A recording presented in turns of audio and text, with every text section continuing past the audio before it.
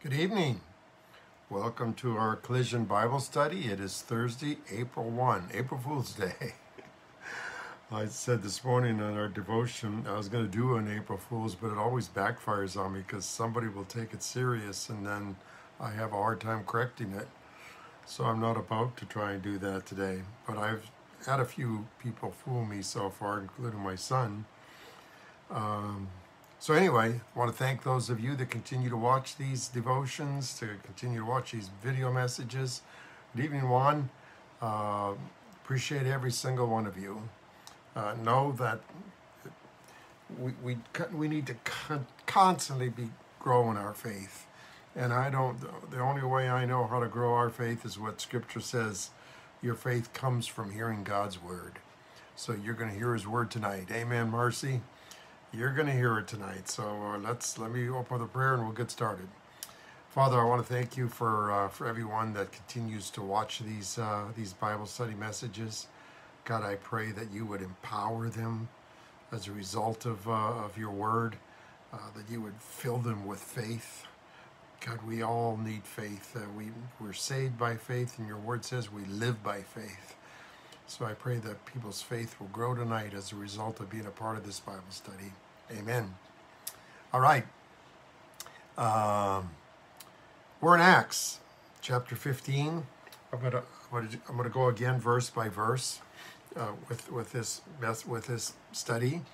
In verse 36, it says, "Sometime later, Paul said to Barnabas, 'Let us go back and visit the brothers in all the towns where we preach the word of the Lord and see how they are doing.'" The cool thing about Paul is he continued to go back to the churches in the different cities concerned about how they were doing. And you have to realize it wouldn't be like today. It wouldn't be like getting in a car and driving 5-10 minutes to a church. They had to go on ships. They literally had to get on ships to go by sea to get to certain places.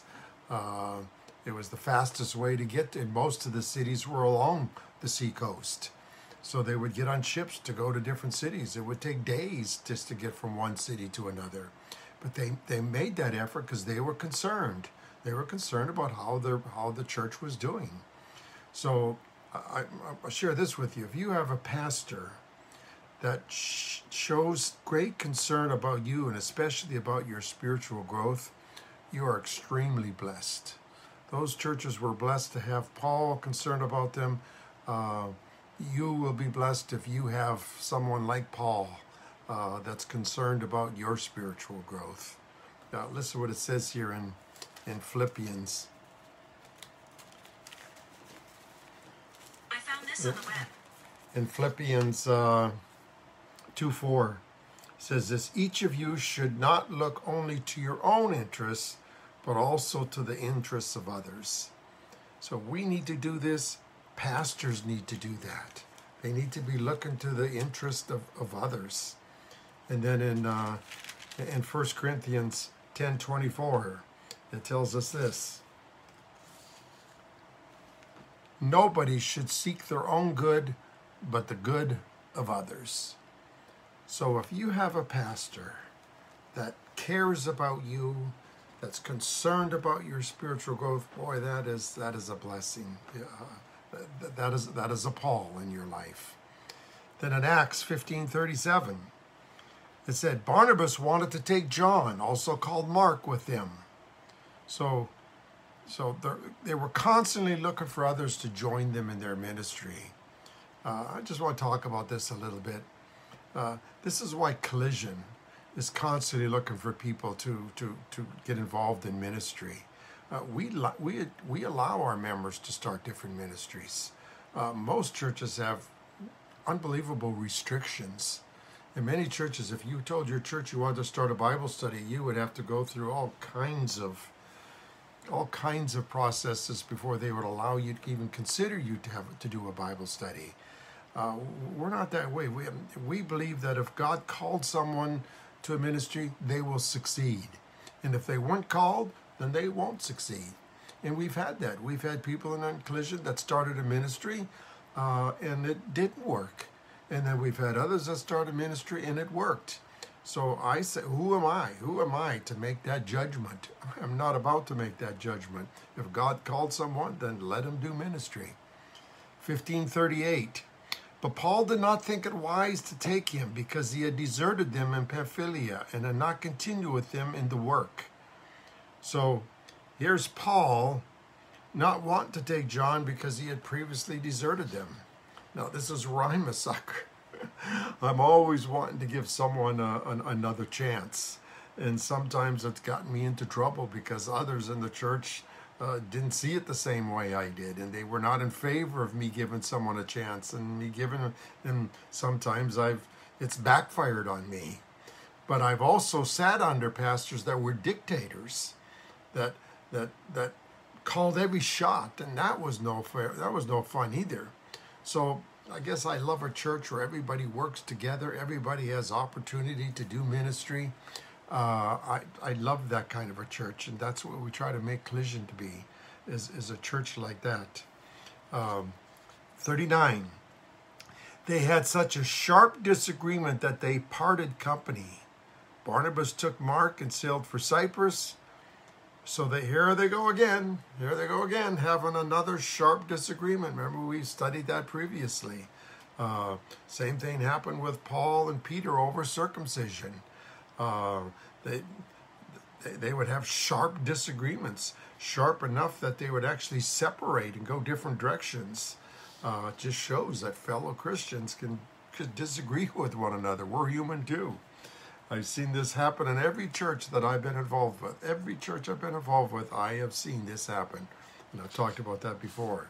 It's happened in Collision a few times. And unfortunately, it caused families to actually leave the church, which is not good, but we're humans. And things happen. And people disagree, and people have sharp disputes. Here's Paul, godly Paul. Barnabas, who was totally respected. So we read earlier that he was totally respected by the church. So, good evening, Paul. So it's common to have that in churches. Happens all the time. Verse 1540.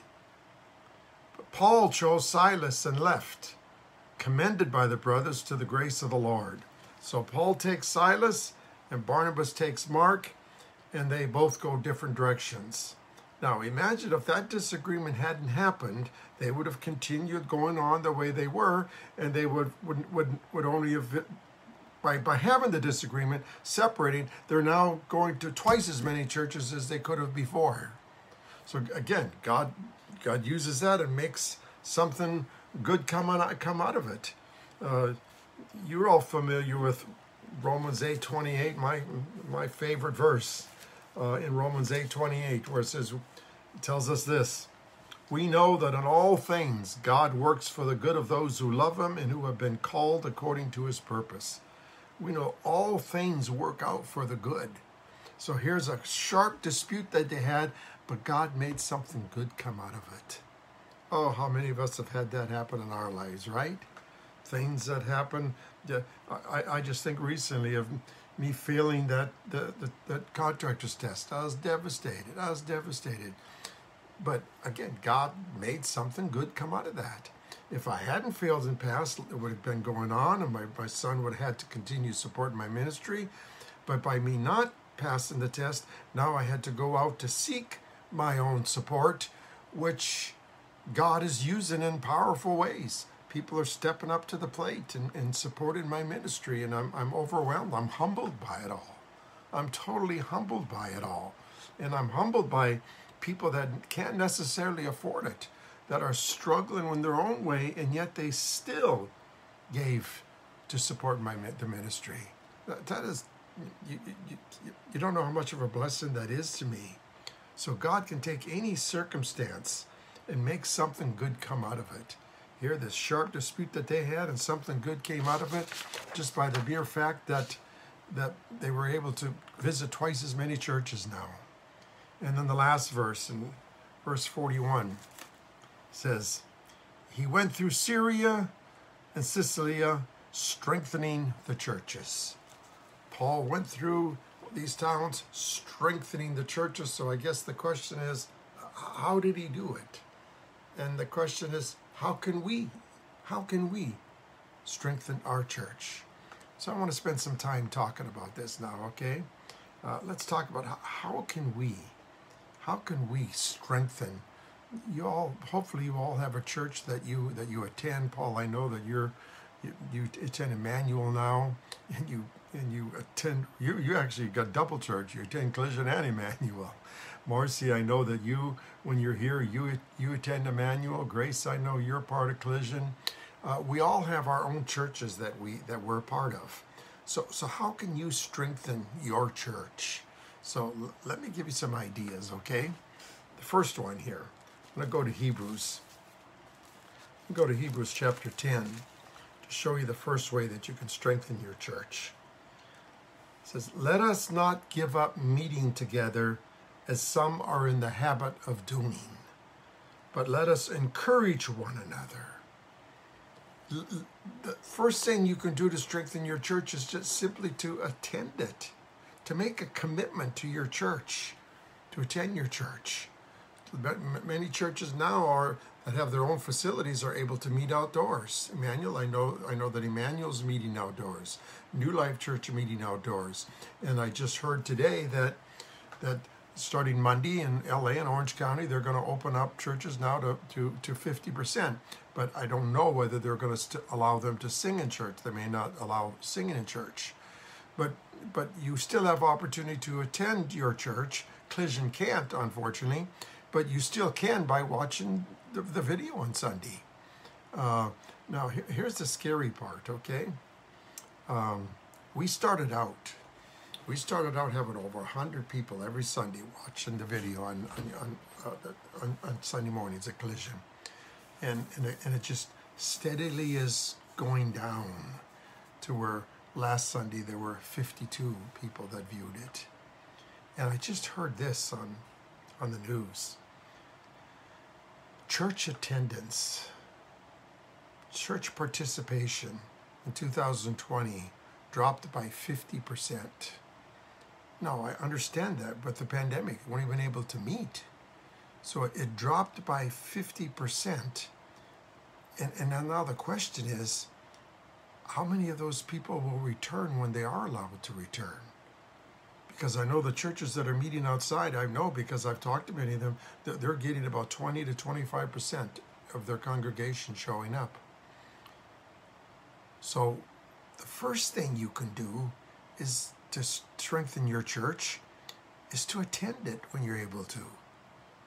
You will strengthen your church with your presence. You will be an encouragement to others and especially to your pastor. Look what it said here. Get together as some in the habit of doing, but let us encourage one another. By getting together, you encourage one another. You encourage your pastor. When we get together again, when we're able to get together again, I will be blessed if everyone from Collision shows up. I will just be unbelievably blessed. And then if others come and visit, that'll be beyond blessing. So the first thing you can do to strengthen your church is simply by attending it. Second one, we'll go to 1 Corinthians 12:7. Second one is simply by using the spiritual gifts that the Holy Spirit has given you. Okay? It's great to attend a church, but it's so much greater to be the church. To be the church. Listen to what it says here in 12:7. Now, to each one, the manifestation of the Spirit is given for the common good. That means every single one of you has been given a spiritual gift, and it's for the common good, which means for the church. So the Holy Spirit gave you a spiritual gift to use for your church. God isn't calling you just to attend your church. God is calling you to be the church. And you can be the church by using the spiritual gift that the Holy Spirit gave you. That's why He gave you the that spiritual gift, to strengthen your church. He gave me spiritual gift of teaching. When I teach, I strengthen the church. Some of you have been given obviously you've been given the gift of giving because you're blessing me unbelievably. So you have a spiritual gift, and God expects you to use it in your church. That will strengthen your church. Imagine if every person in your church used their spiritual gift. Imagine if every single one of them used their spiritual gift. What would that church be like? It would be a powerhouse. This is what they say. They say about 15% of people in a church, or I should say 85% of people in the church just attend. Only 15% are involved in ministry. You hear that? That's sad. Only 15% are involved in the ministry. The other 85 just attend. Now imagine if all of them, I could only imagine what a church would be like if everybody in the church was using the spiritual gift or gifts that the Holy Spirit gave them. How powerful would that church be? And then the third one is this one in Malachi. Let me read it. Will a person rob God? Yet you rob God. But you ask, how do we rob God? In tithes and offerings. You are under a curse, the whole nation of you, because you are robbing me. It could say you are under curse, the whole church of you, because you're robbing me. Bring in the whole tithe into the storehouse, that there may be food in my house. Test me in this, says the Lord Almighty, and see if I will not throw open the floodgates of heaven and pour out so much blessing that you will not have enough room for it. That's powerful. That's powerful. So the third thing you can do is support your church financially. And boy, most churches are really hurting now. They're really hurting now, and I know many of you are hurting too. But we have to realize that Scripture tells us that the measure we use is the same measure that God's going to use with us. So give little, receive little. Give much, receive much. You cannot outgive God. In fact, what does Scripture tell us? You will be repaid 100-fold in this life and the one to come. Now, here in Malachi, it's not talking about the next life. It's talking about this one. It says, give and see what I won't do. See if I won't open up the floodgates and pour incredible blessings on you. Wow. Wow. So, what, 3 things you can do? And I'm just going to give you these 3. There's others, but boy, let's just start with these 3. I could give you 10 more, but what good would it do if we don't do the 3 that we heard of? So start on these 3. You want to strengthen your church? Attend it. Attend it. Make a commitment. Second one, use your spiritual gifts. Beyond attending, use your spiritual gifts and be the church. Whatever, maybe God has given you a gift of working with the children. Every church is always looking for help with the children. And think of this. I say this all the time to people. When we start up again now on Sunday nights, hopefully we'll get some new families coming. So let me just use an example of my daughter. Let's just say my daughter and my son-in-law attend the church, and they have 3 young children, okay?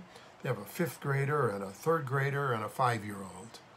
Now imagine if they came to Collision, they sent the children to their classes, and then they sat in on the Collision service, walked out saying, "Wow, we really enjoyed that. Let's go back." And then they get in the car and ask the kids how it was. And the kids, "Oh, it was boring. I don't want to go back."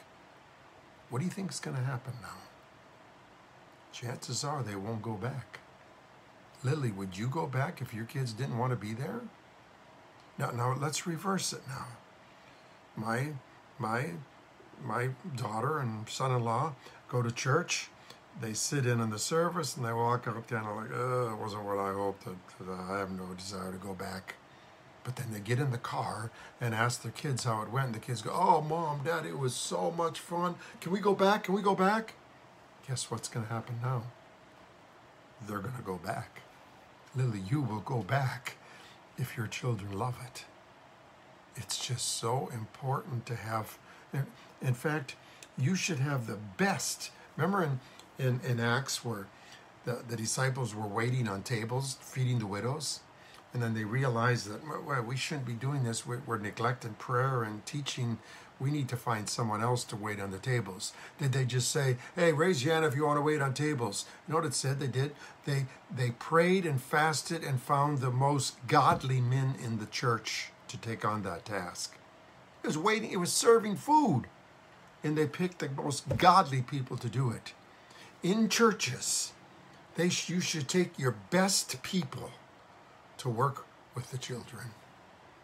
There was a time in Collision where I remember Becky was saying, we just don't have enough help to teach the children.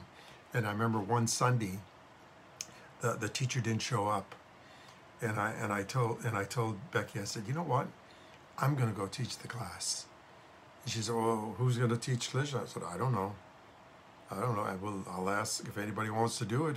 Maybe they can have some open sharing or whatever you want to do, but I'm going to go teach it. And she was like, no, you can't do that. I was willing to do that because children are just so important. So important. So we need people that are gifted of working with children so that ministry is powerful, strengthened. So you all have different gifts. You all have different gifts. God wants you to use them. So attend the church, be the church by using your spiritual gifts, and then the last one, support your church financially as much as you are capable of. As much as you are capable of. Support your church financially. And remember what God says, you cannot outgive him. So let's start with these three. And if you do these three, you will be a total blessing to your church. Collision would be unbelievably strong if everybody in the church used their spiritual gift. Amen. Let me close with a prayer. Father, I thank you for your word. I thank you, God, for speaking to us tonight.